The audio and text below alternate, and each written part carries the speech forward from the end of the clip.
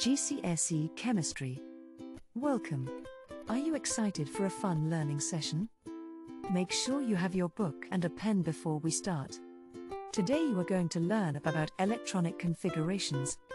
Electronic configuration. The spaces around the nucleus where the electrons are found are called shells, or orbitals.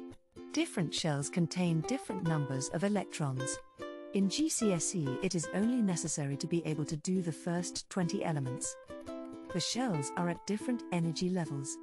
The closer the shells are to the nucleus, the lower the energy level of that shell. This means that the first shell has the lowest energy level.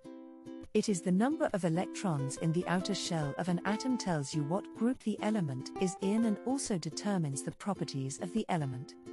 Atoms are most stable with a full outer shell, with the next most stable is a half-full shell, so all atoms try to achieve this state by losing or gaining electrons, forming ions. Atoms with a full outer shell are non-reactive, for example the noble gases. The rules for filling up electron shells are that the first shell holds up to 2 electrons, second shell holds up to 8 electrons, third shell holds up to 8 electrons, fourth shell holds up to 18 electrons. To write the electronic configuration of an element, you need to know how many electrons it has.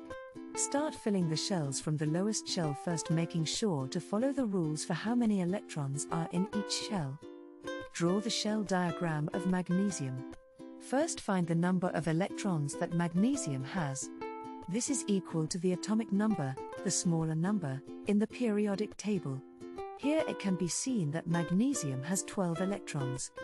The first shell must have 2 electrons. The first shell must have 2 electrons and the second shell will have 8 electrons, giving 10 in total. The final 2 electrons go into the third shell. As the shell is not half full, the electrons sit at opposite sides of the shell. To write the electronic configuration of an element, you need to know how many electrons it has. Hydrogen has 1 electron in the first shell, as electrons will fill from the lowest shell first, and so it is written as hydrogen 1. Write the electronic configuration of magnesium. First, find the number of electrons that magnesium has. Magnesium has 12 electrons. Next, write the name of the element and then write the number of electrons in each shell. Magnesium 2, 8, 2. This means that there are 2 electrons in the first shell, 8 in the second shell and 2 in the third shell.